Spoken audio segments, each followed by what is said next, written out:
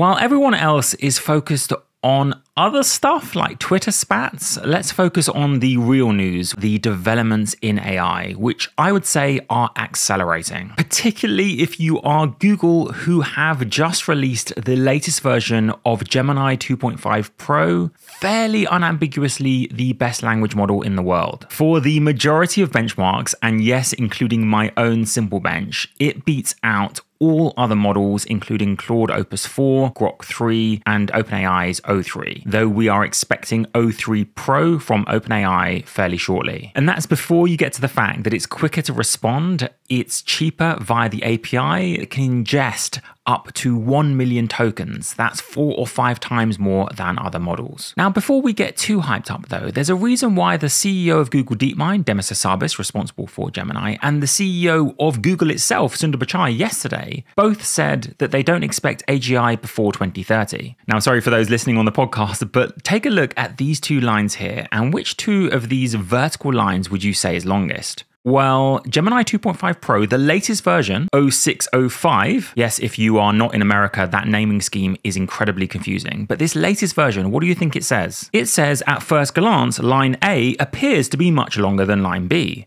However, this is a trick of the eye, and they are the same length. In fact, later on, the model doubles down by saying, you can test this yourself by placing a ruler up against the screen. You'll find they are identical in length. For those listening, they are pretty obviously not the same length. Now, of course, that is anecdotal, but there is a reason why Sundar Pichai said that in the near to medium term, Google will be hiring more workers, not firing them. Of course, you can't always trust CEOs, which is why I'm going to dedicate the end portion of this video to investigating all those headlines you've been seeing recently about a white-collar bloodbath. I found that when you dig deeper, not everything is as it seems. Now, somewhat strangely, I want to start with an interview released in the last 18 hours on Lex Fridman with the CEO of Google, Sundar Pichai. Because the first half of this video is going to be about Gemini 2.5 Pro, but that's not even the biggest and best version of Gemini 2.5, which is Gemini 2.5 Ultra, unavailable to practically anyone. So all these record benchmark scores you're going to see, this isn't even their biggest and best model. Each year I sit and say, okay, we're going to throw 10x more compute over the course of next year at it, and will we see progress? Sitting here today, I feel like the year ahead will have a lot of progress. I think it's compute limited in this sense, right? We can all, part of the reason you've seen us do Flash, Nano Flash, and Pro models, but not an Ultra model. It's like for each generation, we feel like we've been able to get the Pro model at 80-90% of Ultra's capability, but Ultra would be a lot more slow and a lot more expensive to serve. But what we've been able to do is to go to the next generation and make the next generation's Pro as good as the previous generation's Ultra, but be able to serve it in a way that it's fast and you can use it and so on. The models we all use the most is maybe a few months behind the maximum capability we can deliver, right? Because that won't be the fastest, easiest to use, etc. But as the latest version of Gemini 2.5 Pro is apparently going to be a stable release used by hundreds of millions of people over the coming months, let's quickly dive into those benchmark results. On the right, by the way, you can see the results of the 3 iterations of Gemini 2.5 Pro. To be clear, the latest one is what's going to be rolled out to everyone in the coming couple of weeks. On obscure knowledge, as tested by Humanity's last exam, it nudges out other models. For incredibly challenging science-based questions, it gets 86.4%, when PhDs in those respective domains get around 60%. On very approximate gauges of hallucinations, it scores better than any other model. And on reading charts and visuals and other types of graphs, it's at least on par with O3, which is around 4 times more expensive and a lot slower than Gemini 2.5 Pro. Pro. Again, it's worth highlighting that Gemini 2.5 Pro is really the middle model of the Gemini series. You may also notice that the vast majority of these record-breaking scores are on a single attempt. We haven't yet seen the deep think mode from Gemini 2.5 Pro. That would be roughly the equivalent of the multiple attempts or parallel trials that some of the other models utilize. As for coding, the picture is a lot less clear. When you're talking about multiple languages, Gemini seems to do better as judged by Ada's polyglot benchmark.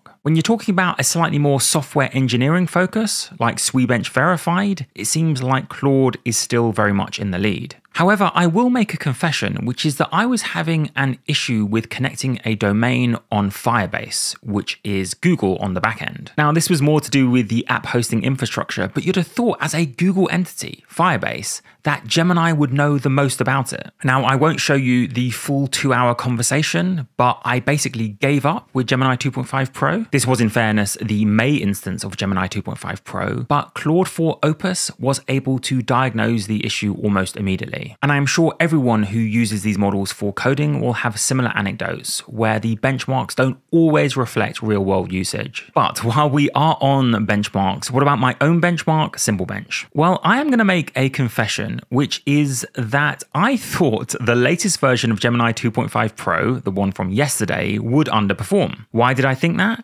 Well, because the first version of Gemini 2.5 Pro, the one I think from March, got 51.6%. But then when we tried the May version of Gemini 2.5 Pro, it was really hard to get a full run out of the model. I talked about this on Twitter, but the one run where it agreed to actually answer the question, I think it got around 47%. So I actually had a theory that I was going to come to you guys and gloat and be like, yeah, they're doing RL for coding and mathematics, but that's kind of eroding the common sense of the models. This shows how SimpleBench tests things that other benchmarks don't capture. Unfortunately, what actually happened is that when we tested the very latest version of Gemini 2.5 Pro yesterday evening, we couldn't get, because of rate limiting, a full 5 runs, which is why we're not yet reporting the result. But based on the 4 runs we did get, it was averaging around 62%. So my little theory about RL maximization just completely went out the window. No, but seriously, even based on 4 runs, you can see that performance is getting better and better and better across all model types. Hate to say it, but I genuinely think SimpleBench won't last much longer than maybe 3 to 12 months. We've got to talk about those job articles now, but if you want a bit more of a reflection about the kind of questions that Claude 4 and Gemini 2.5 Pro are now getting right, do check out this video on my Patreon. Suffice to say though, that when we reach the moment that there are no text-based benchmarks for which the average human could beat frontier models,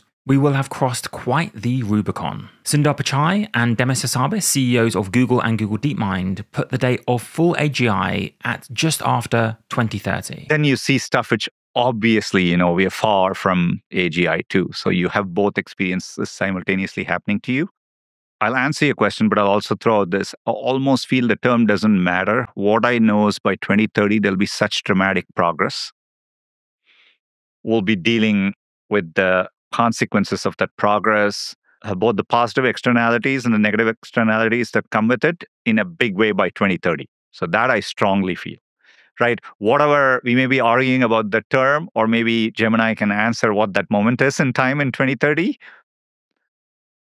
But I think the progress will be dramatic, right? So that I believe in. Now, please do let me take a moment to tell you about a tool that's available today and that, yes, can utilize a variety of models, including Gemini 2.5. That would be the sponsors of today's video, Emergent Mind, which I've been using for around 2 years before they even sponsored the channel. What it allows me to do is just catch up on those trending papers that I may have missed otherwise, like this one. As you know, I read those papers in full myself, but sometimes I do miss a paper that is trending on Hacker News or X. You can download these summaries as a PDF in Markdown or even listen to it as audio. The 2.5 Pro summaries are appropriately on the Pro plan, but anyway, link in the description. Now on jobs, this week and last, I've been seeing plenty of articles like this one going viral on Twitter and Reddit. Has the decline of knowledge work begun? Asked the New York Times. For one LinkedIn executive in a guest essay on New York Times, it has already begun, with the bottom rung of the the career ladder breaking. Now, obviously, I am one of the last people to underestimate the potential of AI and its impacts on the world of work. But these stories were about what was happening now, not what might be coming in 3 to 5 years. So I wanted to ask,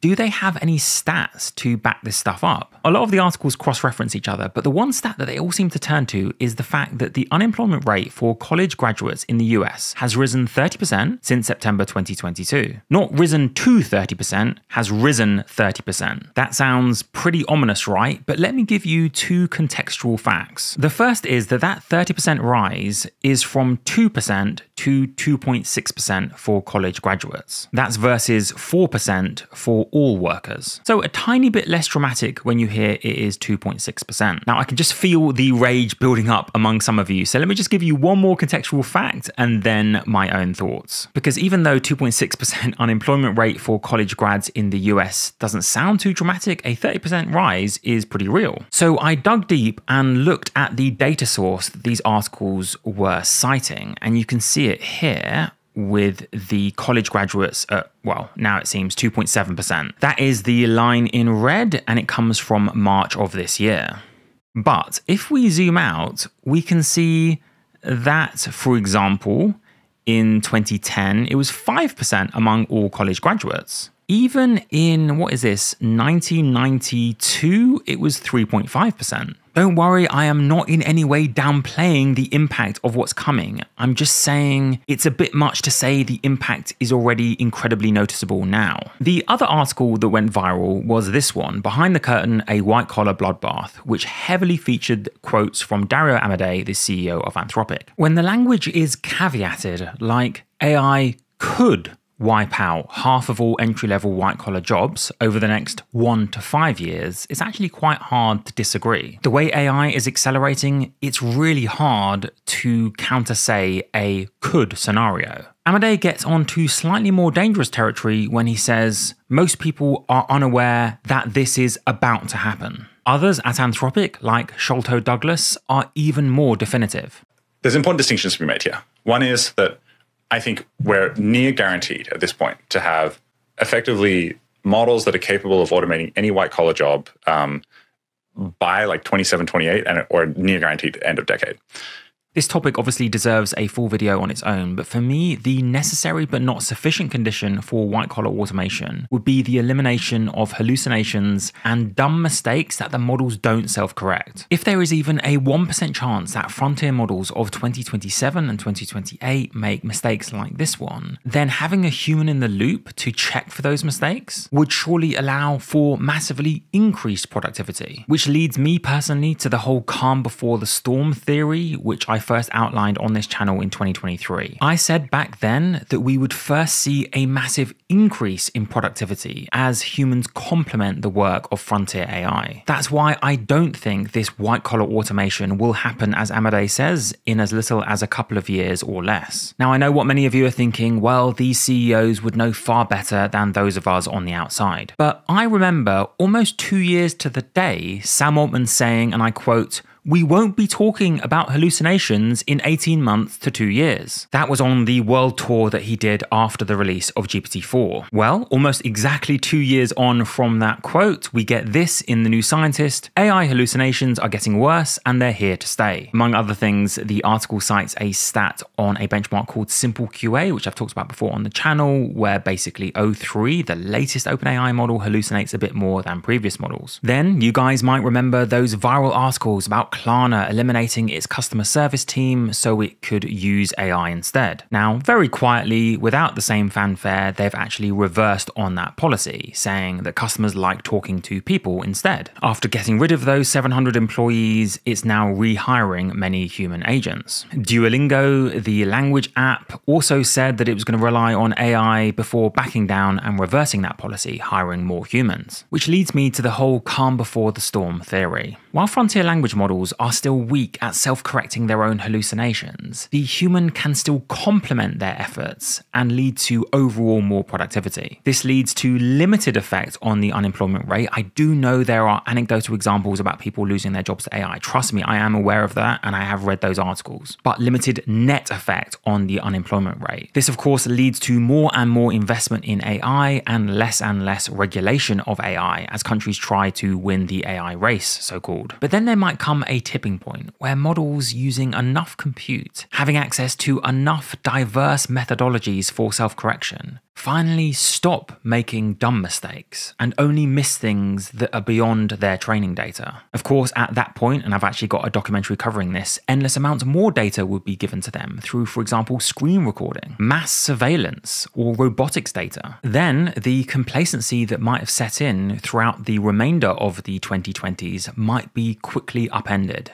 And to be honest, it's not like blue-collar work would be immune from the effects of AI automation for that much longer than white-collar work at that point. This is the fully autonomous Figure 02 robot humanoid. So yes, I've probably pissed off those who expect imminent upheaval and those who think LLMs are completely overhyped, but there you go. That's just my opinion of what is coming. While all of this is going on, of course, we get access to some pretty epic AI tools, like the brand new Elevenlabs V3 Alpha. Hey Jessica, have you tried the new 11 V3? I just got it.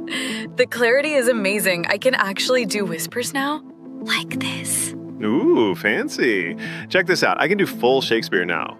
To be or not to be, that is the question. Fun to the lights here for this semi-final clash. The stadium buzzing with anticipation. Elevenlabs united in their iconic black and white shirts, pushing forward with intent straight from the opening whistle. As has been the theme of this video though, Elevenlabs can't rest easy because Google, with their native text-to-speech in Gemini 2.5 Flash, isn't that far behind. Hey Jessica, have you tried the new 11 V3? I just got it. The clarity is amazing. I can actually do whispers now, like this.